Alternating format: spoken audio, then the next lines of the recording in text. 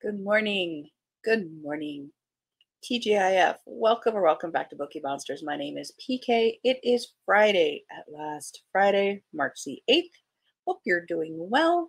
Thank you for watching. If you are watching live, if you are watching it later, thank you for watching it later. I appreciate you so much. Let's do a quick check-in. Hi, Elena. How you doing? How am I? I'm okay. I've been up for an hour and on schedule so far, and I'm very glad it's Friday. How are you doing? Anything going on for you today? Let's see, quick announcements. Being Friday, I do not do sprints tonight. Our next sprints are tomorrow afternoon at 1 p.m. Mountain Time, 3 p.m. Eastern, and those will go for 5 hours. And today being Friday, it's Freeform Friday, so we will be looking at whatever we feel like looking at.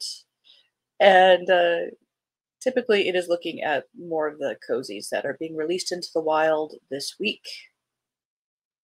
Let me jump over here. You guys doing anything for the weekend? I am just relaxing. We'll be doing crochet, shock, and surprise. I know. And reading, really enjoying the books I'm reading right now. A Sinister Revenge by Deanna Rayburn. That's 8th in the Veronica Speedball series. And Network Effect by Martha Wells, which is, I believe, 5th in the Murderbot series. Love them both. Very happy. I think we were here.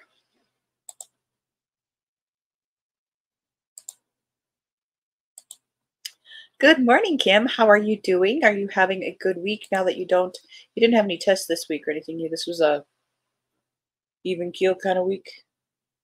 Get rid of this banner.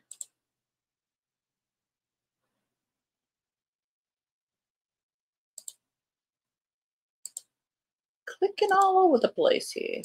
All right. Murder in a Mayfair Flat, a 1920s murder mystery. Pippa Darling Mysteries, book number 3 by Jenna Bennett. Miss Bennett.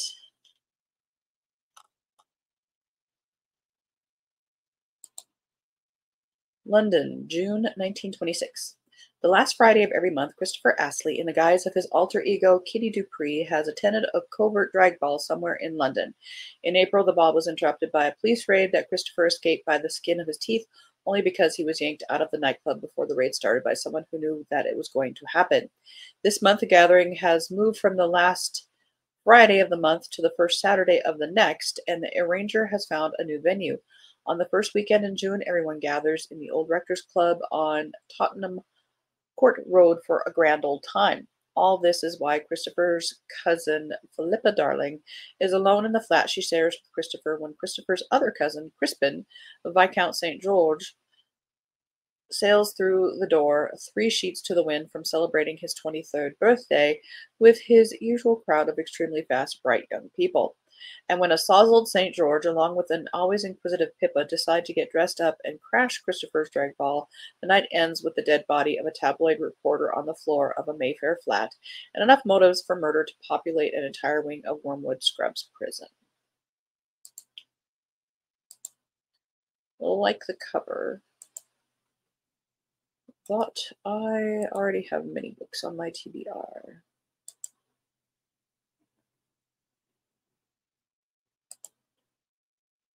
Dude on Arrival, The Bridal Groom by J.S. Bothwick. I think these are re-releases.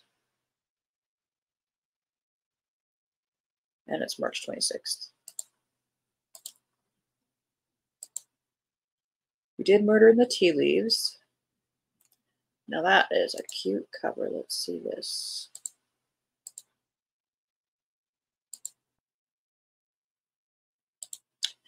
Big for ball game if it doesn't rain. That's right. Yep, just got first single shot yesterday. My arm hurts today. I follow up Wednesday. Okay. But you got the weekend free. That's good. And baseball. The Celebrity Chef Mystery, a cozy for you to solve. You, the detective, by Julie Debenham. I like the cover. It's only 114 pages. Double check the release date. We're good. Unleash your inner detective and solve this interactive mystery. Oh, this is a choose your own. This is a choose your own mystery. A celebrity chef has arrived in the quaint village of Much Happening to shoot an episode for their widely acclaimed online show. However, tragedy strikes as the chef is discovered lifeless at the manor house, a hefty candlestick lying nearby. Led by Peggy, an old family friend with exceptional sleuthing skills, you will embark on a journey through the village. Immerse yourself in conversations with the film crew and village residents to uncover the truth behind this mysterious murder.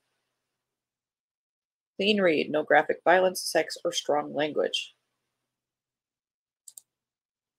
Well, color me intrigued. Let's see. You're staying with Peggy Alcott, an old family friend, in the picturesque village of Much Happening in the Essex countryside. How to read this book. This book uses hyperlinks to take you to different points in the story based on the choices you'll make. Reading devices, e-readers, computers, and touchscreen devices, tablets, and phones can activate these hyperlinks, which will usually be underlined. On most devices, you can just touch the screen to select your choice. On a computer or laptop, you can use Control click plus or Command blah blah blah. Most sections of the story will have some text followed by a couple of choices, which will have more or less than two. If you only see one choice where you expected more, turn the page for more options. If you get lost, you can select all locations, choose order option, and then select Bluebell Cottage. And there's a map. Excuse me. That's adorables.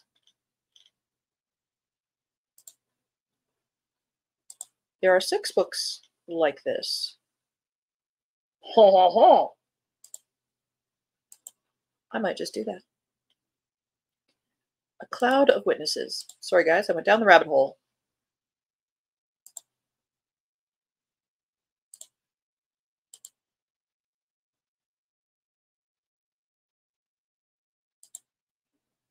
By Emily Hanlon, second in Martha and Maria mystery. Life at St. John of the Cross Parish in Peacock Bays should have returned to normal after one of its priests was cleared of murdering a parishioner and the true killer put behind bars. But a troublesome new group called Dies Irae has moved in, led by the fire and brimstone Father Thaddeus.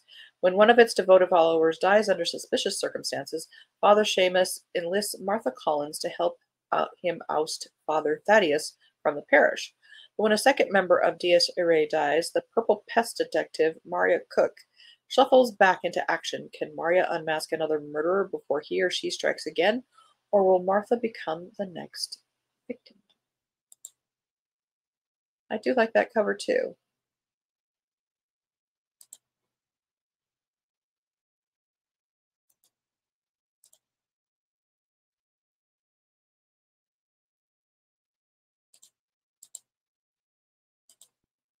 Cold as a Witch's Tequila Sunrise. 7th in a Witch on a Rock's Cozy Mystery. 228 pages. And it is this week. This is by Lily Harper Hart. The big day has arrived. Hallie Waverly is finally getting the surgery she so desperately needs. Here, I thought it was going to be a wedding. Her boyfriend, Gray Hunter, is determined to be by her side for it. She thinks she's ready for it. Is she, though? The surgery itself goes off without a hitch. Hallie's recovery is another story. Ceding control of her beloved tiki bar to her brother and her boyfriend's brother only amps up her anxiety. Things get worse when a storm hits, and it's of the magical variety instead of the natural. When a body is found in the aftermath, things are bad. Things get worse when the body is identified as belonging to a local pack member, and the last person seen with the woman is Gray's mother. Helena, of course, denies being, or Helene, of course, denies being up to anything nefarious. Unfortunately for her, Hallie is in on her big secret, and it's time to share it. Hallie thought the hardest thing in the world would be the surgery. She was wrong. Now she has to tell the man she loves about his mother's betrayal and keep him from cutting his parents out of his life forever because of it. Drama. Fatality at the Flower Shop.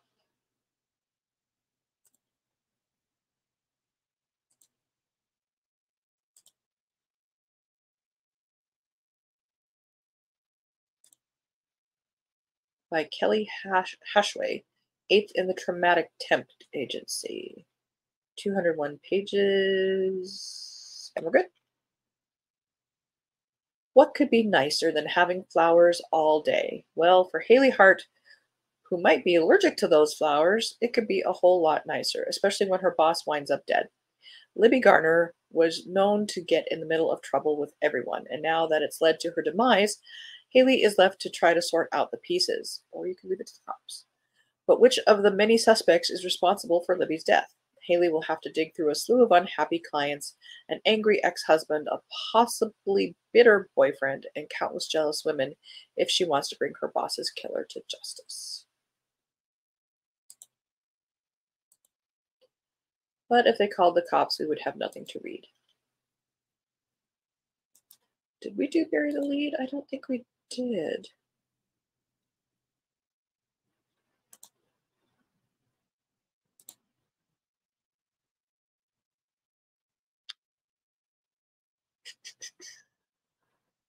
A big city journalist joins. This is by Kate Hilton and Elizabeth Renzetti. A big city journalist joins the staff of a small town paper in cottage country and finds a community full of secrets and murder. Kat Conway has recently returned to Port Ellis to work as a reporter at the Quill and Packet. She's fled the tattered remains of her high-profile career and bad divorce for the holiday town of her childhood, famous for its butter tarts, theater, and a century-old feud. One of Kat's first assignments is to interview legendary actor Elliot Fraser, the lead in the theater's season opener of Inherit the Wind.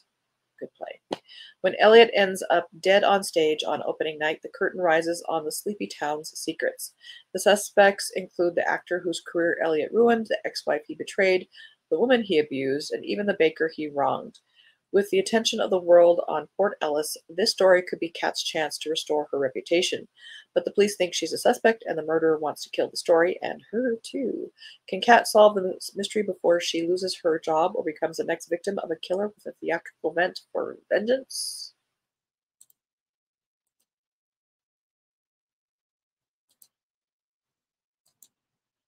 Read it and find out. Chilled to the dog bone. February 23rd. Why on Rye? Why, oh Rye?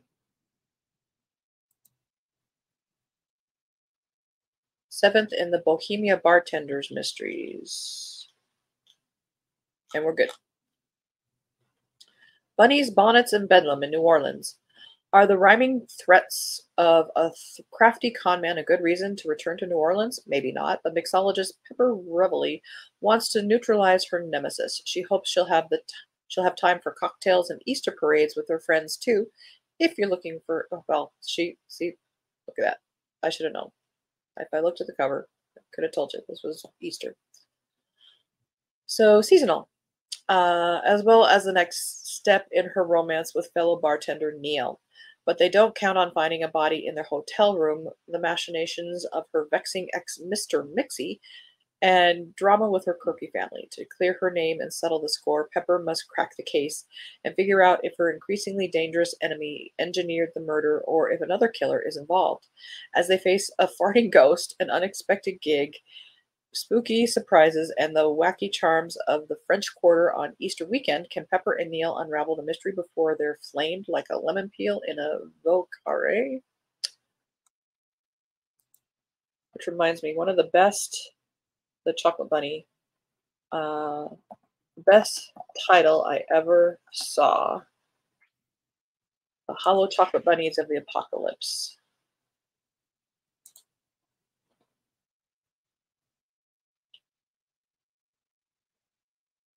First in the Eddie Bear series, which is as nursery rhyme as you think it is. Oh, come on, show me like the original cover. There we go. There's, well, kind of. The Hollow Chocolate Bunnies of the Apocalypse. Isn't that just the best title ever? I love that one. I just got notified that we've gone live. Way to keep up, YouTube.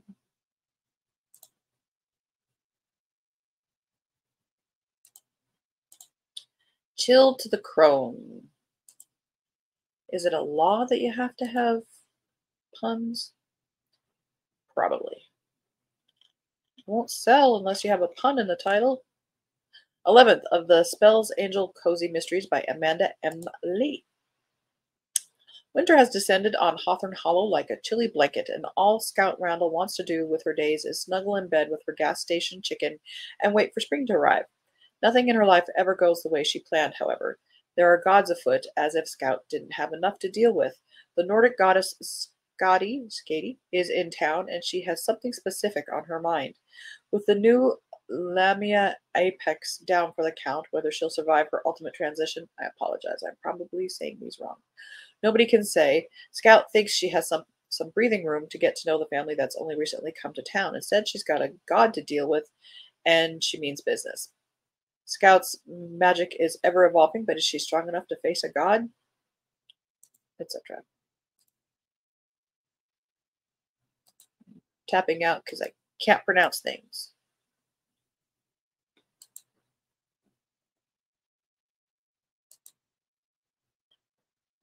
Death by Misadventure by Anna Legat, a sobering murder mystery. And we're good. I'm getting lots of stars here. Isaac Wotton is a young delinquent and a constant headache to his parents, so it comes as no surprise when he crashes his quad bike into Priest's Hole and breaks his leg. Maggie and Sam, on their way to hospital to visit Sam's mother, give Isaac a lift. But that's only the beginning of Isaac's troubles. Soon he's found in the graveyard, barely alive and with his head bashed in.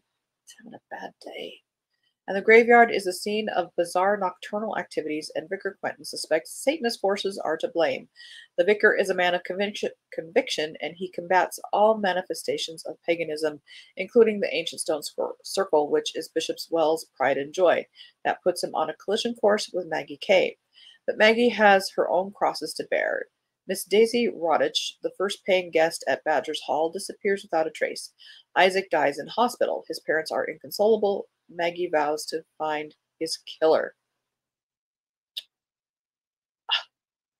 No kidding, it's a sobering murder mystery. It's fluffy, but it's not.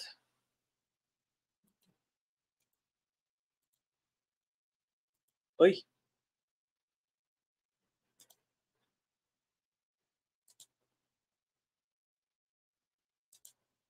Han Lahane, there's a name.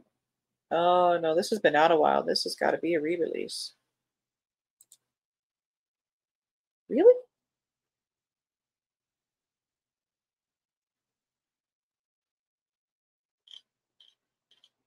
Or are they just misnumbering? I think they're just misnumbering.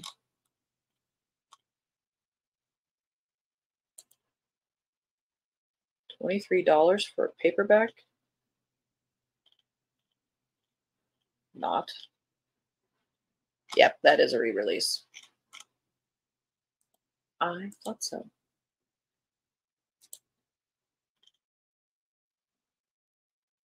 We are running out of time, so we're just going to look at covers right now. Ext in the Xeriscape by Dale Meyer. Lovely Lethal Gardens, number 24. Why the Oraglomes? No, that one is not a great title. Makes your brain work for it. Murder She Witches, number 4 by Kat McGee. Cirque du Soleil by Rob Osler. The Marinara Murders by Joanne Pence. Cook and Inspector number 3. Oh, spaghetti. Spaghetti would be my last meal if I had to choose. Blessing of the Dogs by Niels Plackey. Golden Retriever number 18. I am friends with that guy through a mystery group. Stephanie Rowe, Triple Trouble. Number 4 in it says Triple Trouble, but it says the title is Margarita Mayhem down below. Okay. Devil in a French Press, Orchard Hollow, number 4 by A.N. Sage. Murder and the Missing Dog by Susan C. Shea. That is second in Chateau in Burgundy. The Shepherd's Pie Alibi by Jeffrey Shields, Guy Van Doe, number 9. Cindy Stark has one called Bespelled Cookies, Cookie Corner, number 10. Oh, Camilla Trinchieri has one, The Road to Murder, Tuscan, number 4. Dang, I wish we had time to do these. Maybe we'll go back next week. There's Something About Magic, Witching Hour, number 8 by Christine Zane Thomas. Murder at Atkins Farm by Diana Zarissa, Margaret and Mona. Number 1. That is a very pretty cover. Cherry Dead by Annabelle Chase, Bloomin' Psychic, number 7. A Tinker with Death by Julia Hughes. Creeps, Cash, and Corpses, Katie and Maverick, number 7 by Mary Seifert. I was going to say Tweepots. Teapots and Tweed Caps by Corinne Winters. This is Detective Grandpa, number 5. And out today, the Dubrovnik Book Club by Eva Glynn. Like that cover. Death in the Offing, book number 2 by Alicia Kay, Accidental Psychic series. Library of Thieves by Una Madison. Alex Moore, number 4. A couple of these here I'm going to go back and take a look at for myself personally. Girlfriend Retreat, Cheaper Than Therapy. Magnolia Bluff, number 22 by Linda Pirtle. Lilacs and Larceny by Elsie Turner. Pedal Pushers, number 6. Ooh. Danger in Delta Sector. A Lady Elizabeth Cozy in Space, number 4 by Diana Zarissa. Princess of the Savoy, Priscilla Tempest, number 3 by Ron Bass. I recognize that cover style. That's I've not read it, but I recognize the cover design. And Perfect Virus by Nick Saint, Mysteries of Max, number 79. Those are pretty quickly through there, but I wanted to make sure everybody saw everything, so everybody at least got a little bit of a highlight. That library book appears new according to Goodreads. People are reviewing ARC and NetGalley. Oh, okay. Interesting. Thank you for checking. All right, guys. Well, that is all we have time for today. I've got to run to the post office on the way to work. Then I have to work. I hope you guys have a good Friday. Thank you so much for watching. I hope you have a good weekend if I don't see you. But if I do see you, just a reminder, we do have sprints tomorrow afternoon at 1 p.m. Mountain Time, 3 p.m. Eastern. They'll go for 5 hours. No sprints tonight. That is time I spend with Steve. Even though I work for him, it's always work related. So Friday nights is kind of it's not really a date night, but kind of hangout night for a little bit.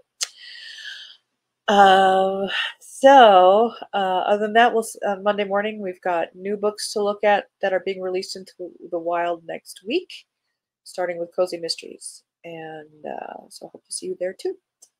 Have a very good Friday.